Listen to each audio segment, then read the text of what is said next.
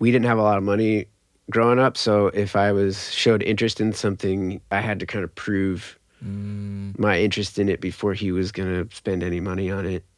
Which I'm also very grateful for that experience, because the hunger and the wanting to do something came from that. But so I made a drum kit.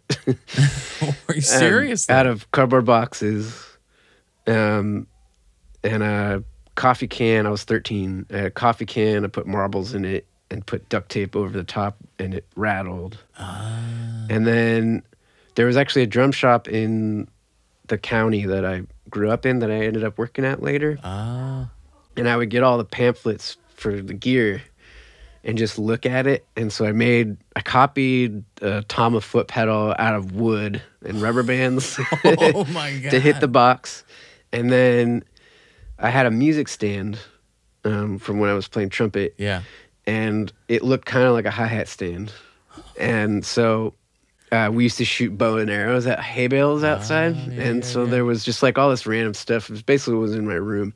There was an arrow in the closet, and I ripped the feather things off or whatever. And I shoved it through the middle of the music stand. Yeah. And then there was these hi-hat cymbals that I actually found in the trunk of an abandoned car by the railroad tracks.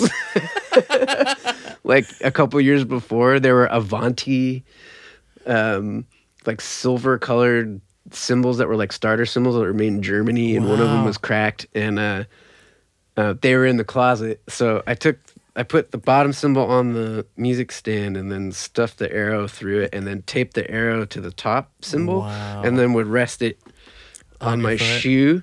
And so if you push the arrow up, it would just lift like that.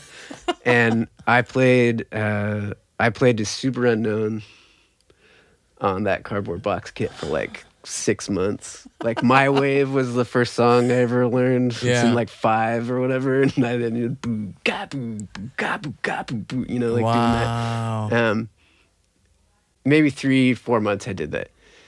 And it was kind of like my parents saw my enthusiasm for it, and they're like, okay.